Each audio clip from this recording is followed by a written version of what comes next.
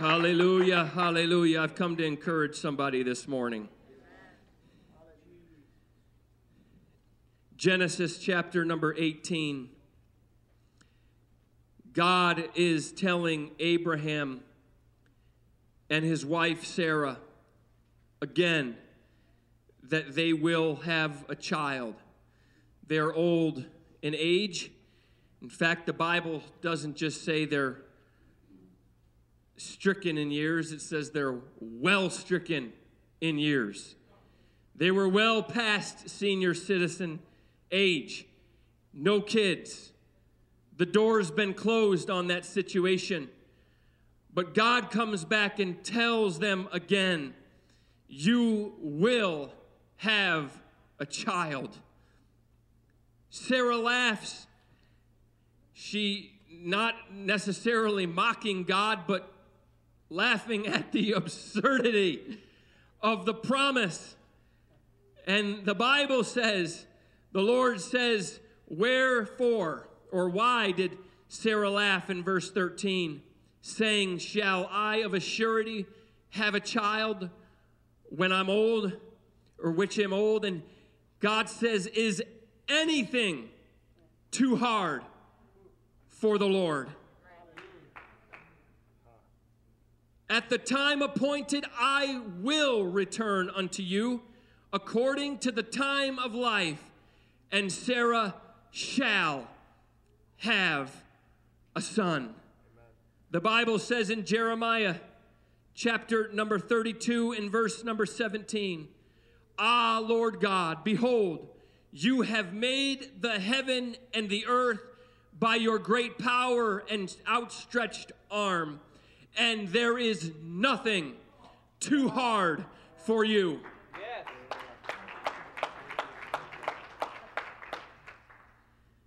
When you think about the grandeur of the universe, any other space nerds in here? Anybody go down a figurative black hole of YouTube looking at black holes and scales of the universe and the amazing things? Yes, okay, there's a few of us here this morning. But the brilliance of the universe is absolutely astounding and truly beyond comprehension. The way that it is balanced, even though it appears to be chaotic. The way that the amount of protons and neutrons are literally out of the billions of trillions, scientists say, are at a perfect 1-to-1 ratio. If the universe was expanding any quicker than it would collapse. If it was expanding any slower than it would explode. If there was any difference in degree of mass and the laws of gravity, it is so fine-tuned, and we're not talking about 1 to the 10th power, we're talking about 1 to the 10th to the 100th power. This is what our God has done. This is what your God has designed and created. The brilliance of the ecosystem of the earth, the brilliance of the human body and the human mind, which we literally do not understand.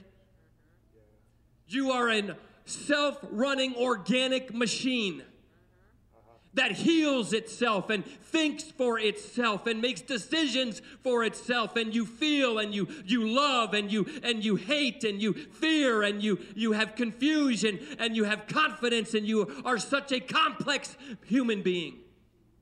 God made that.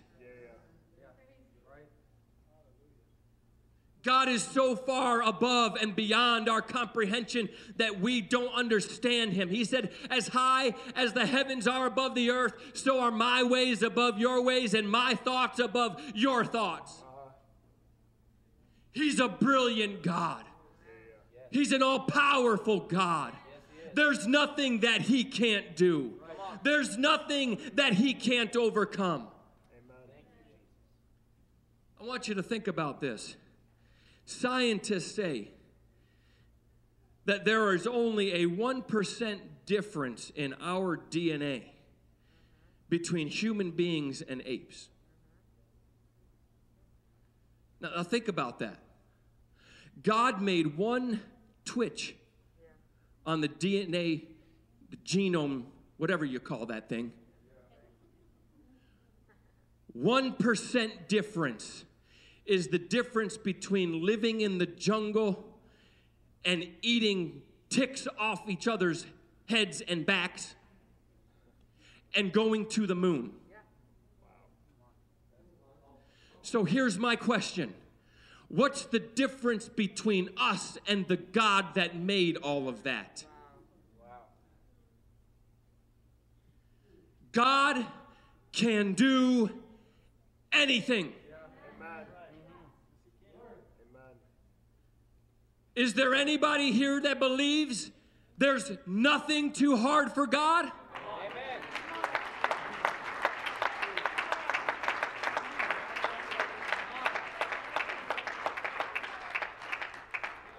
There's nothing too hard for him. And if God would permit me the liberty, I know what the scripture says, but I would dare say there's nothing that's even hard for God. He speaks and he blows the universe into existence. There's nothing hard for him. The Bible tells us again in Luke, when the angel comes to Mary and says, you're going to have a child and there's not going to be a physical father.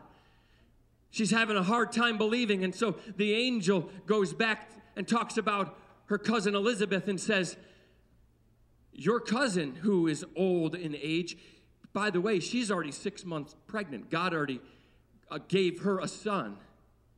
And then says again, is anything too hard for God?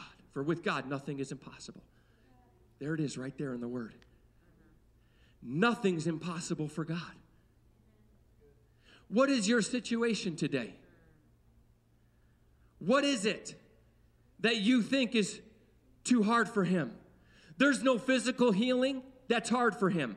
There's no financial provision. That's hard for him. There's nobody that cannot be saved. There's nobody that cannot be restored. There's no prodigal that cannot come home. There is nobody. He can do anything. Come on, I need somebody to believe that this morning. God can do anything.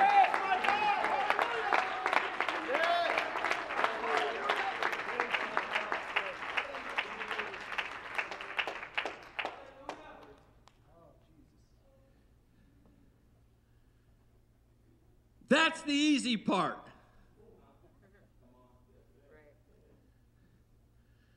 Church, Brother Tony's back there. He came up for prayer. Is God going to heal him? Yes. We believe that. We have faith for that. But if I asked you if God's going to do it for you, we don't believe that. Oh, we believe he can. We just don't believe he will.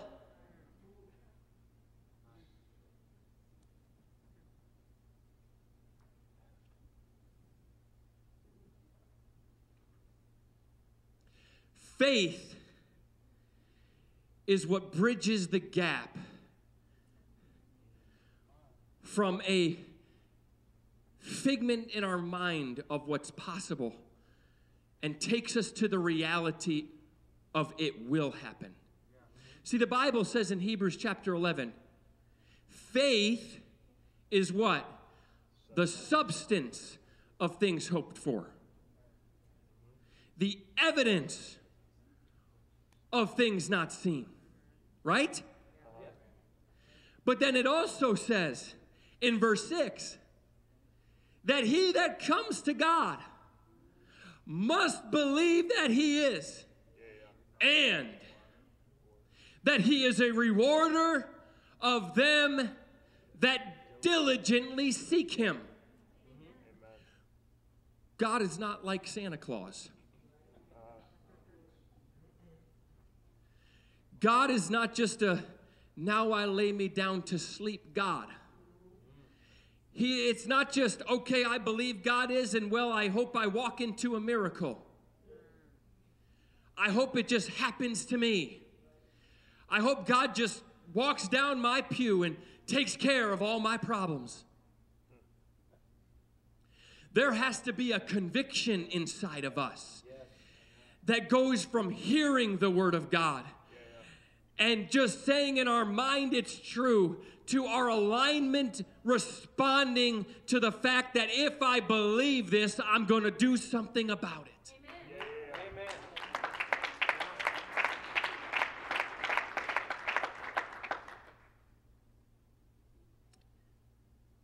See, I say this kindly, but there were people that had physical needs in their bodies that stayed in their pews.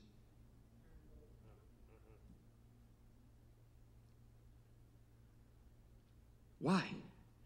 Because they are either afraid or they don't believe. They don't believe it's going to happen for them. Now, there's no shame in that. It just means you need some faith. But when you respond and say, you know what? They're calling for prayer to heal the sick, and I don't know if God's going to do it, but I'm going up anyway. I'm responding to the call. I'm going to go from thinking about it to walking into it. That's the difference. I don't just believe that there's a God or that there's possibly a God. Even an agnostic says, well, maybe there's a God out there, but he's just unknowable and he's unsearchable. But no, faith says, you know what? If there's a God in heaven, I'm going to diligently seek after. I'm going to pursue this. I'm going to find out if this is real.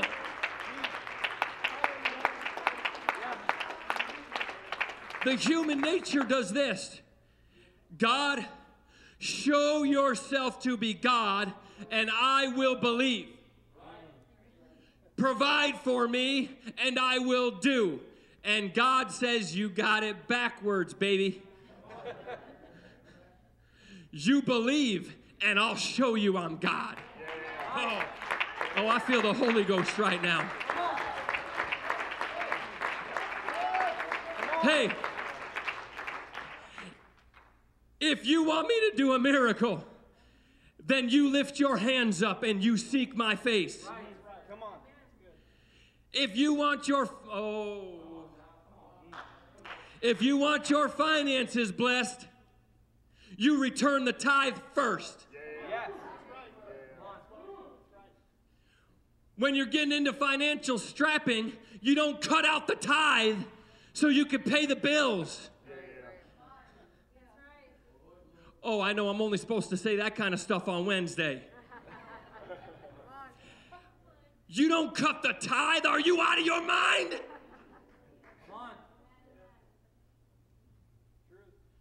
Have you lost your mind? You say, but I can't afford the tithe. No, you can't afford not to tithe.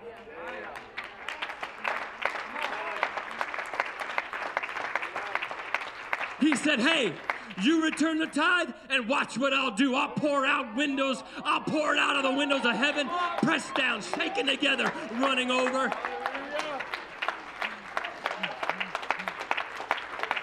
But you gotta cut that check first.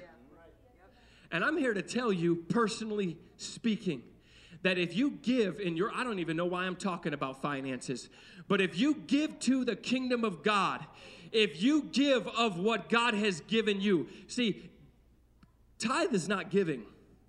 Tithe is returning. God says, I've given you all of this. The earth is the Lord's and the fullness thereof. Let nobody think that they've got their own stuff. God can take it in a moment. He says, hey, you return the tithe, you bring your tithes back to me, and then you bring the offering on top of that. And you watch, see if I won't open the windows of heaven and pour out a blessing that you can't contain. And I'm here to tell you, we're not a prosperity. You never heard the prosperity doctrine from this church, have you? I'm not preaching name it and claim it, give it, and it shall be given 10 times. Oh, I'm feeling a seed offering right now. If somebody write a check, God's going to have a check in the mail for you 10 times.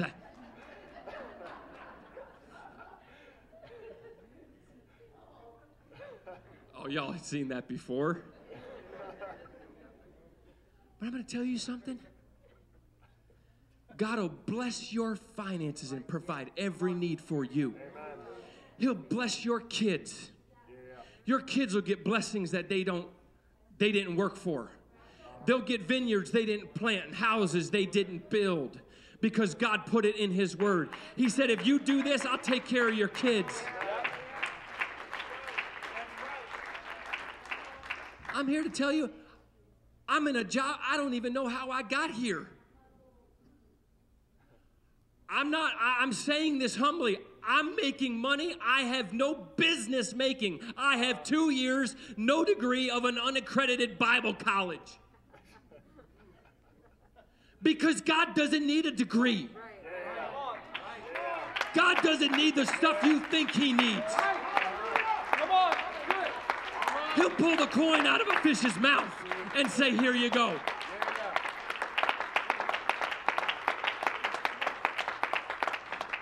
But it was because I was faithful.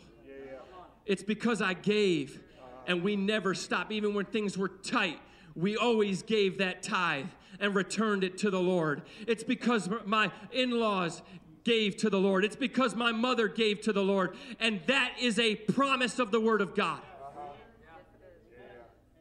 Okay, that part's over. Lord knows why that was just talked about. Because I did not plan on going there, brother. The Lord knows. We act first. Look at almost every occurrence in the Word of God. God, I can't find it. I can't find it where God just steps out and says, you know what, I'm just going to do this. Every time he partners with man and says, okay, I'm going to do this, but first you're going to do this. Moses, you're at the Red Sea. Lift the rod. Moses, reach into your cloak and pull it out. Put it back in. Pull it out, see what happens. Put your rod down, then pick it back up. I mean, he's talking to a burning bush. He's either talking to God or he has literally lost his mind. But he's still obeying. He's still acting on what he's heard. I'm going to give you the battle, Israel. I know you're outnumbered 100-1, but you go out to battle anyways. You go out and face the enemy anyways. That's the real point of decision on if we believe God or not. When all looks stacked against us, and there's a whole bunch of people in here today, that it looks like everything is stacked against you. It looks like your kids are never going to be saved. It looks like your finances are never going to come into order. You're never going to be healed. You're never going to receive the promise. That ministry is never going to happen. Sound familiar to anybody? Like, yeah, that sounds like myself talking to myself. God says, believe me. Believe that I am who I say I am. Believe I will do what I said I would do. But obedience is the threshold to fulfilling the promise. See, that's the part we don't like. Because when we take a step of faith, oh no, we don't see what's going to happen. What's over here? We're trusting that God knows what's on the other side of that. And we're deciding, am I going to trust myself or am I going to trust God? Am I going to trust this or am I going to trust this? See, that's the battle we wrestle with all the time. My way or God's way. His word or the word of society, or the word of my family, or the word of my past, or the word of my mind. And God says, if you will trust me and do what I've asked you to do, I will show myself to be God in your life. Amen. Yes. Amen.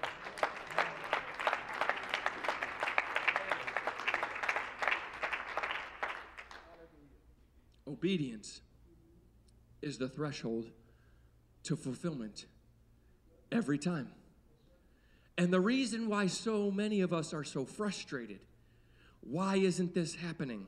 Why is God not blessing me? Just because it hasn't happened right now doesn't mean it's not going to happen. You don't give up in winter because it's not spring yet.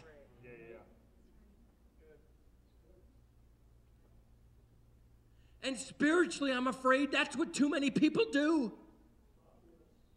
Well, let's talk about our culture for a moment, shall we? Pop it in the microwave, pop it in the air fryer, put it in the Instapot, go through the drive-thru, throw $500 in Dogecoin, and then it'll... Anybody know about Dogecoin? No? Let me just put a bunch of money in this and boom, I'll be rich. Young people today want to come out of college making $150,000 a year. Let me tell you something. My first job, I made $6 an hour at Sears. Minimum wage. That was back in 2003. $6 an hour. And people quit. Oh. And we got young people and young adults just quit their job because, well, I don't like my job and I'm not making enough money. And guess what? You got to stick some things out before you see the fulfillment of where you want to go. And it's the same thing spiritually. You don't arrive overnight. You've got to pray. You've got to fast. You've got to be faithful.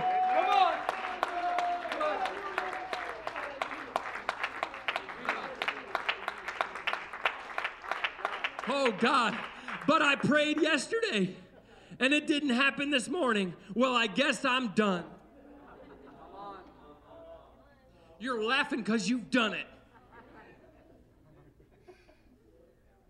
Yeah. I see all those smiles. The ones that aren't smiling are like, oh, man, he's right.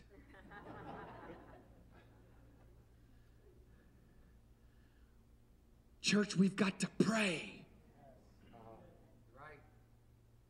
We've got to fast. We've got to get into the Word. Why? Not so we can get what we want and twist God's arm for those prayer requests, but so that we can align ourselves with God so that He can then fulfill the promise and the provision. That's it.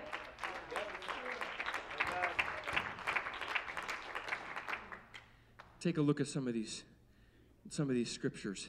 Ephesians 3, verse 20. You know it well. This is so often quoted in Christianity. Now unto Him that is able. He is able. We all agree He's able to do exceeding, abundantly, above. That's Paul. He says everything in threes. He's not satisfied to show you how great God is. He's going to triple emphasize it so you know. He can do exceeding, abundantly, above all that we ask or think. Well, thank you, Jesus. I'm thinking about a 6-figure job and a Lambo and some new clothes and all my problems to just disappear and my relationships to just be healed and me to get all over my addictions and to come out of my past. And, oh God, that's... Church, even in the Apostolic Church, sometimes we do try to name it and claim it. Well, I came up to the altar. Why didn't it just happen for me? According to the power that works in us. How much He's doing exceeding abundant above is according to how much He's working in you.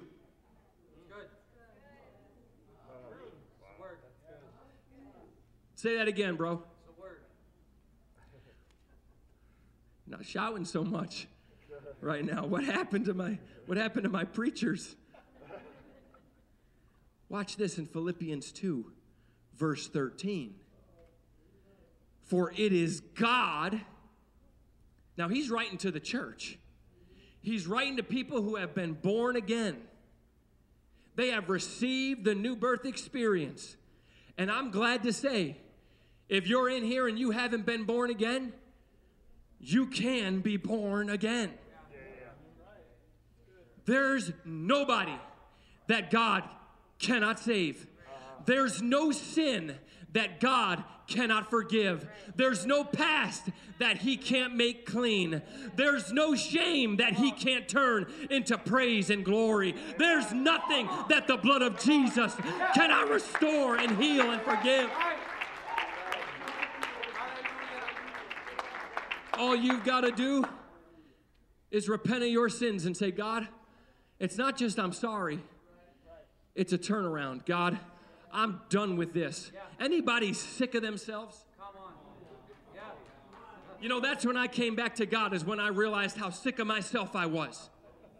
When I realized all my problems were not everybody else, and I realized the person that I really hated was the person in the mirror. Oh, I feel Michael Jackson right now. I'm starting with the man in the mirror.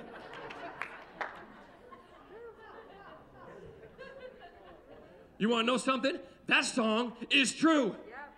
That's where we need to start. It's not mommy, it's not daddy, it's not grandma, it's not pastor, it's not schoolmate, it's you. You made the choices you made. You dug yourself the hole you're in. But I got good news for you. You don't have to stay there. Because you can't save yourself anyway. So you turn around and say, God, I'm done with this. I'm sick of myself. I'm sick of this waffling. I'm sick of my double-minded ways. I'm turning to you. Forgive me of all my sins. And then he says you can go down in the water in the name of Jesus. And every sin you ever committed can be remitted. It can be gone off the record in the name of Jesus.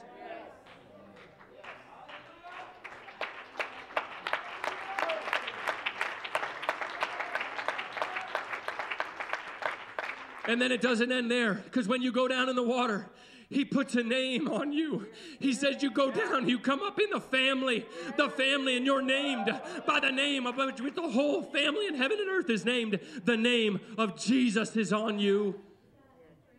And he promises to fill you with his Spirit.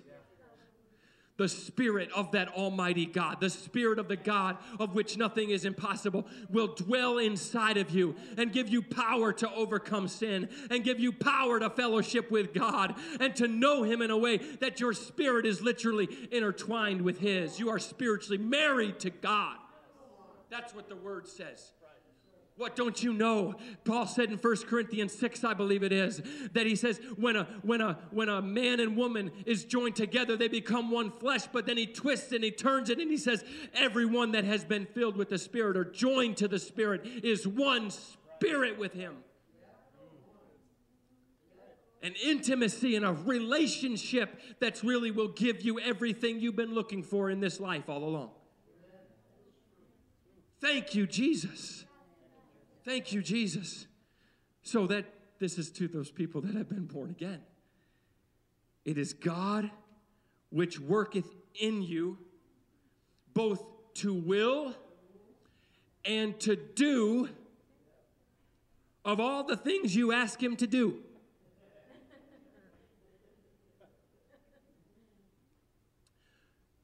No, that wasn't it. To will and to do of all your prayer requests. Nope.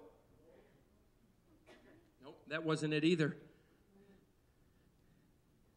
Of his good pleasure. When we allow God to work in us, he literally transforms us into the image of his Son, Jesus Christ, to the point that we are being glorified, we're being saved as we go through this life, and we will eventually be glorified the way Jesus is glorified. And we come into alignment with the will of God. And the things that we used to want, we don't want them anymore. Not because we're being controlled like a robot, but because he's literally opening our eyes and realizing most of the stuff we've been wanting is false advertising. And a lot of the stuff we keep desiring is the stuff that's killing us and keeping us in chains. And he opens up our eyes and says, you thought you wanted that, but now you see you don't want that. What you really want is this. You thought this was going to give you life, but now you see that I give you life. You wanted to feed yourself with everything else of this world, but now you see that this is the bread of life, and my spirit is the water of life. And he works and wills in us for his good pleasure.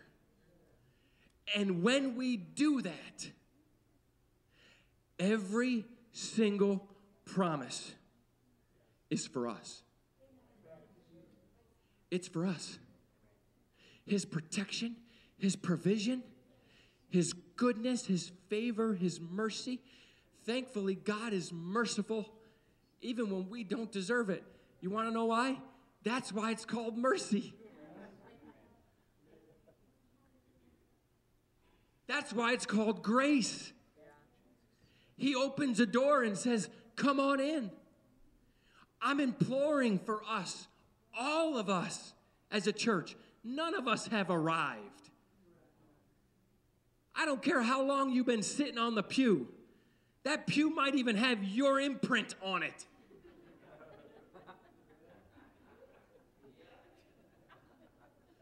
I didn't mean that the way, well. Whatever. Can I tell you something? It don't mean a thing. Doesn't matter how long you've been coming to church. It only matters if you are the church.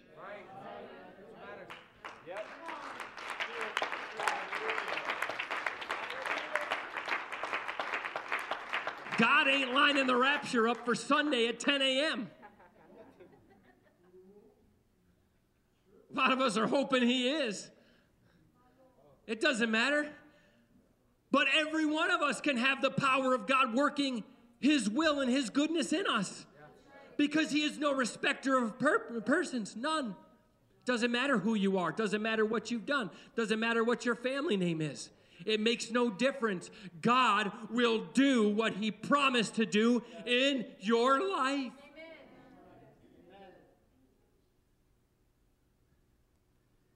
The call continues to go out today. Bible says in 2 Timothy 3, beautiful portion. 2 Timothy chapter 2.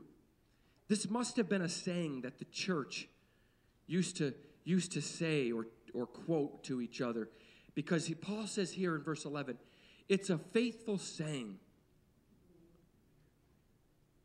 I want you to notice the if and then here. The if and then. If we be dead with him, we shall also live with him. If we suffer, we shall also reign with him. If we deny him, he will also deny us. But look at this.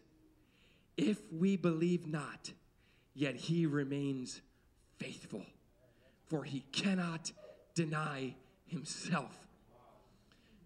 See, part of the reason why we struggle so much with God is because we think God's like us.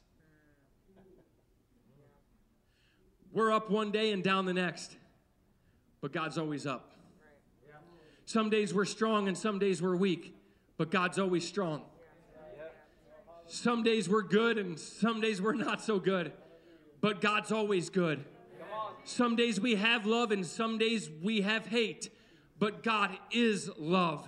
Some days we're faithful and some days we're not faithful, but the Bible says he's always faithful.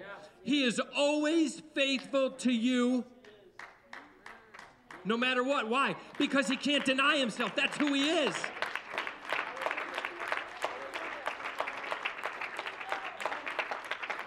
But here's the key. It says he can't deny himself. So yeah, he's faithful to us, but according to what? According to who he is and according to his word. He is faithful to his word. He says repeatedly in the scripture, I have said it, will I not also perform it? I've declared it, won't it also come to pass? He's faithful to his word. So if we will come under the covering of his word, if we'll submit to his word, we hate that word so much. I was praying back there before service, and the Lord just began to allow me to, see or think thoughts going through my mind.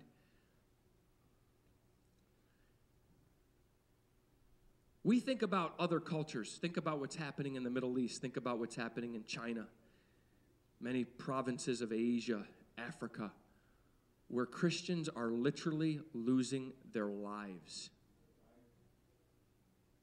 Losing their lives for the gospel. By gruesome ways.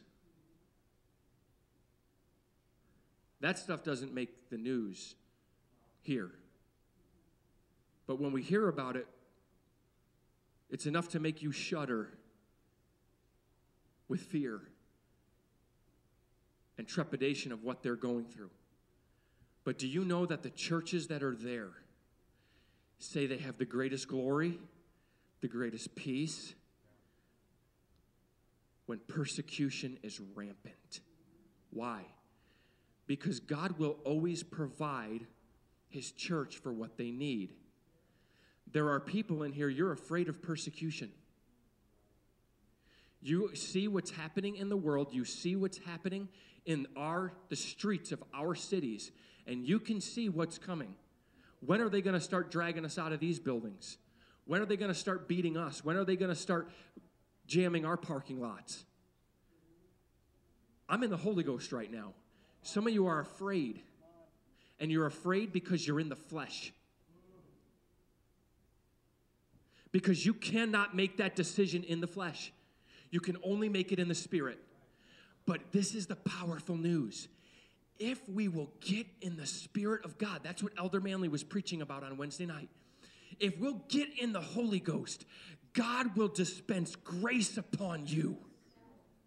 So you have boldness that you are not afraid. You look at Stephen in the book of Acts and say, how could a man who is being stoned stand up with boldness and preach the word of God while they're stoning him? His face shining like the sun. Why? Because God dispensed upon him what he needed in that hour.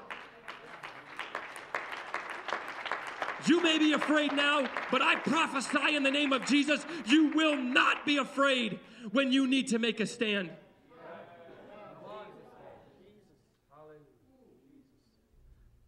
But those same pastors have said, the complacency we have in this country and the richness we have in this country. See, in this country, every man's a king and every woman's a queen. We do whatever we want to. I know, I'm only supposed to be talking like this on Wednesdays. Am I all right? We're kings of our own castles. We do whatever we want to. We go wherever we want to. We say whatever we want to. Don't make the mistake of thinking that God is going to conform to your kingdom. It will not happen. I don't care what the evangelical world is saying. I don't care what they're teaching and preaching. This is what the Word of God says. We don't just go to God and say, bless my business and bless my ambitions and bless what I want to do and bless. No, it says the Spirit works in us for His will and His purpose. And if we'll align ourselves with that, and for some of us right now, this sounds awful. This sounds absolutely terrible. But the people that walk with God are like, you don't understand. This is your best life. This is real life. I don't care what Joel Osteen wrote, your best life now. Your best life is in the Spirit of God, aligned with the will of God and the Word of God.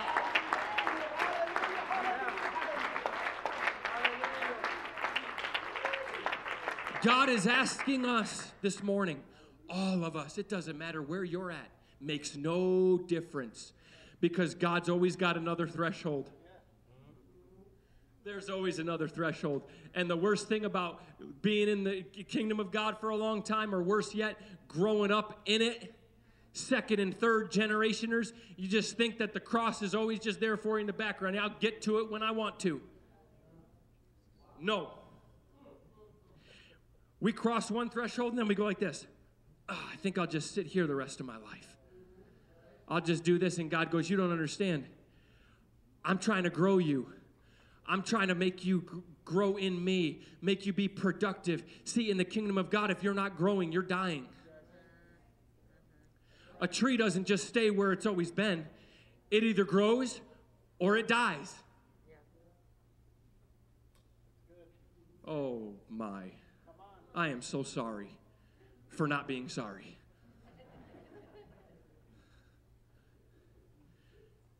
This is where God wants to lead us to. Out of the flesh. Let scales fall from our eyes. Let us see with the eyes that God wants us to see with. You know what it's like? Anybody ever see The Matrix? Seriously, raise your hand if you've seen The Matrix. You ever seen it? Oh, come.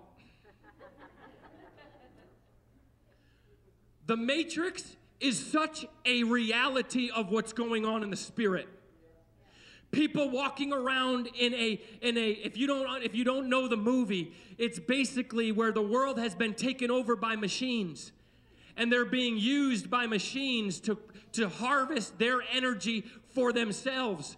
But they have tapped into the human brain and made them think that they're living a normal life, walking the streets. They're living lives, they're making money, they're doing this or that, and really they're sitting in a vat of goo being used for an ulterior purpose. And then people break out of the matrix and realize this is not real life. You want to know something? That's exactly what the spiritual reality is.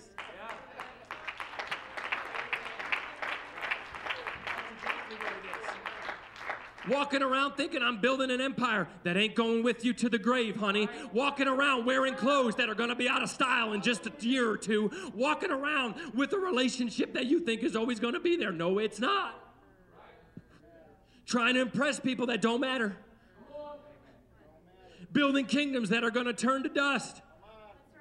And God's trying to open up our eyes and say, don't you understand? There's a glory coming. There's a glory of heaven that I'm trying to bring you to. There's a love that I'm trying to give to you. There's a life that I'm trying to give to you. Stand with me right now. If you want it, you can have it. Only believe. All you've got to do is believe. That's it. But because I believe, I'm going to do something about it. Because I believe what I've heard today, I'm going to make a decision. I'm going to make a choice. See, the most powerful thing God ever created was the human mind. He said, I won't even violate your will. I'll spin the galaxies in orbit. I'll make the earth turn on its axis just perfectly for the seasons. I'll make your heart beat. I'll breathe life into you. I'll orchestrate and turn everything, but I won't violate your will.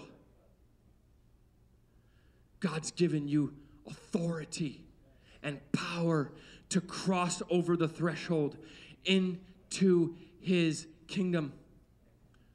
Further and further and further.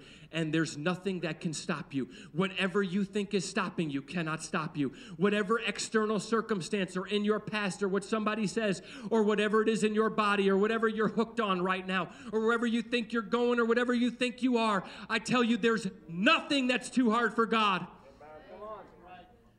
This is not just for someone with a title pastor or somebody who happens to pray a lot. It's for all of us.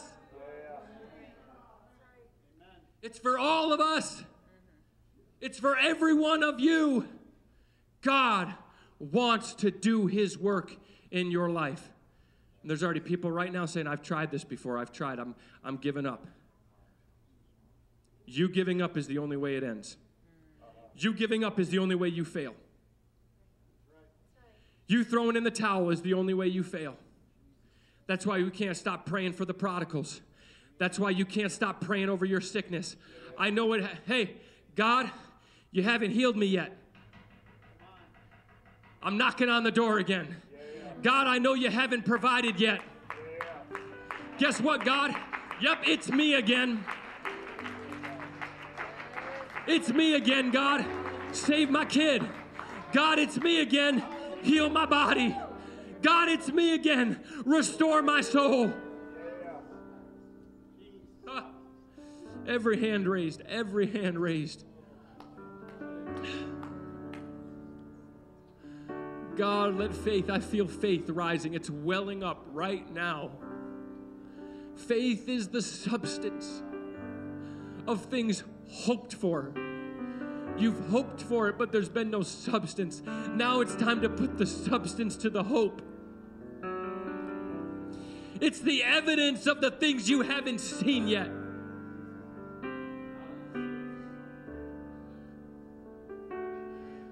In the name of Jesus, Father, I pray over everyone in this house and everyone that's watching online. God, let there be a decision. God, I see somebody looking at the threshold right now. They know they can take the step, but they said, I've done this before. I've tried this before. It didn't happen last time. Yesterday is gone. Yesterday is gone. What happened before doesn't have to happen again. Make a decision today.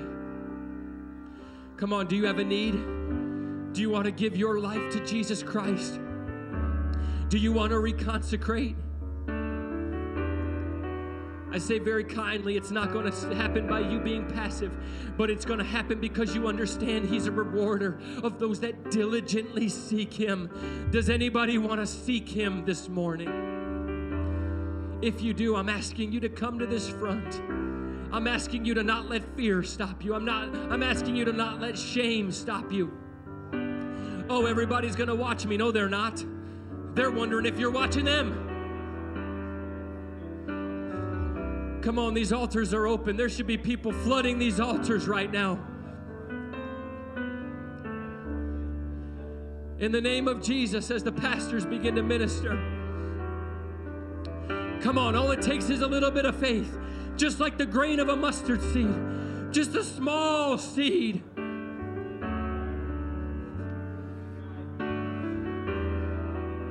Come on, maybe you're like the man with the devil-possessed son. Lord, I believe, but you got to help my unbelief. I believe, but there's part of me that doesn't believe. Help my unbelief.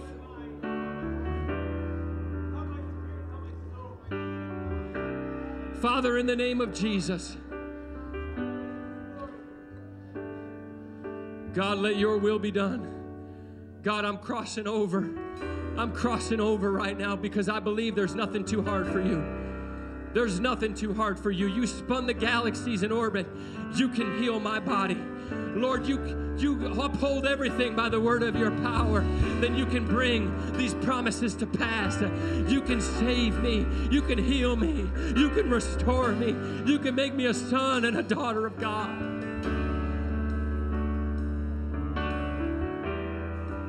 Oh Lord, let hope be restored. Let life be restored here today.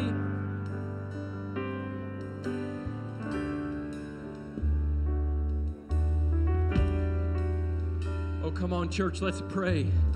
Let's diligently seek Him. Let's diligently seek Him. Stop letting shame bind you. Stop letting condemnation bind you. Stop letting unworthiness hold you back. Nothing is too hard for God.